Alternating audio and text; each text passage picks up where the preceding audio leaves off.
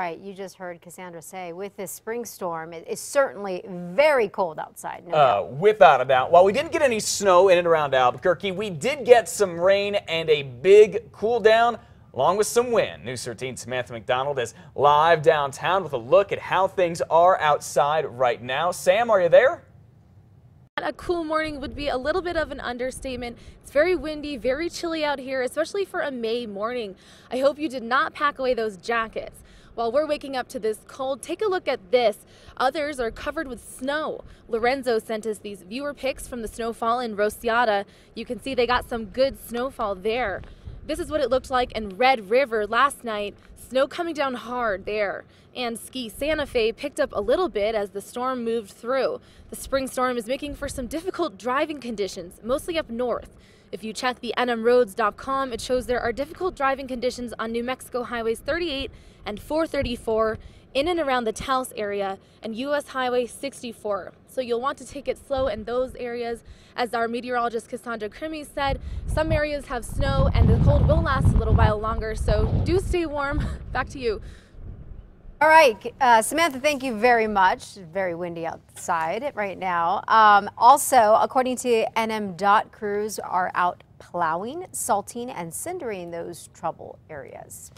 All right, 5:33, about 300 firefighters will be back in the Gila today battling the signal fire. They're expected to build a direct line across the northern edge of the fire. Now, yesterday, a little bit of good news is that the wind calmed down a bit to give an air tanker and some helicopters a chance to hit the flames. That includes a DC-10 out of Albuquerque, like the one you saw earlier. It dropped a number of loads of fire retardant on the edge of that fire. Right now, the fire is about 10 miles north of Silver City. It's burned about 4,700 acres. None of it is contained. These are the plumes of smoke from it.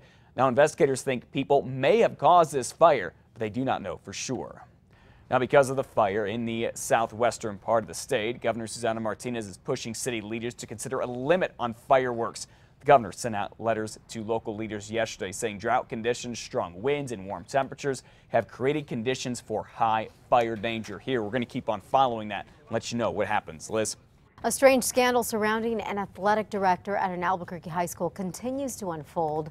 Tom Knobber is on paid leave from Sandia High while the school district looks into alleged misconduct.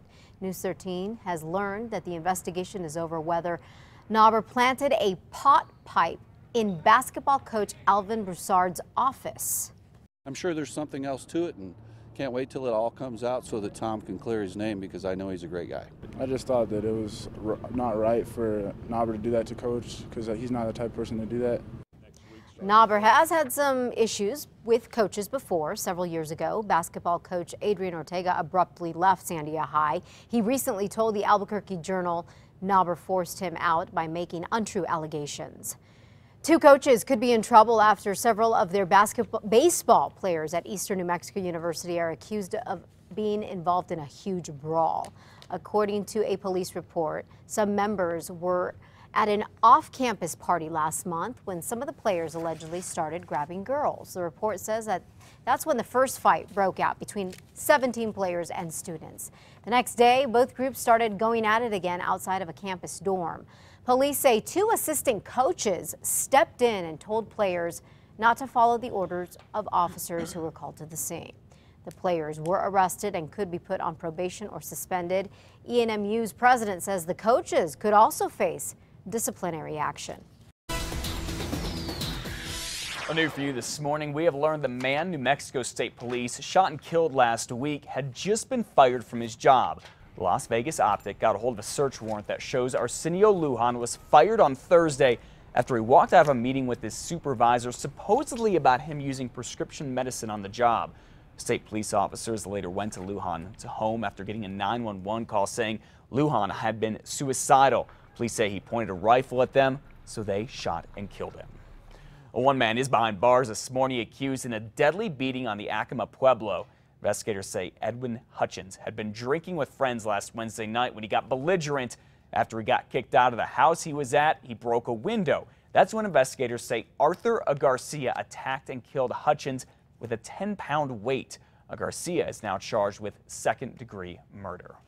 All right, at 5:37, here's a graduation story like you've never heard before. Really like you've never heard. It's about a guy who went to UNM so long ago for his master's degree that the school was still surrounded by the desert. Oh man, listen to this. Now a 99-year-old World War II vet is finally getting his master's degree from UNM 76 years after finishing the coursework. John Hodges wrote his thesis for his master's in history in 1938, but never submitted it before being drafted and serving in the Army Air Corps through the end of World War II. I'd forgotten all about completing the thesis. Wasn't any reason to. His daughter disagrees. She dug up his thesis, secretly submitted it, and now, more than 75 years after leaving UNM, Hodges is finally getting his master's degree in history this weekend, dated 1938. The university says this will be an early birthday surprise before Hodges turns 100 in October. To take a full look at the story or to see some of the UNM photo archives that we have set up a link. Just go to krqe.com.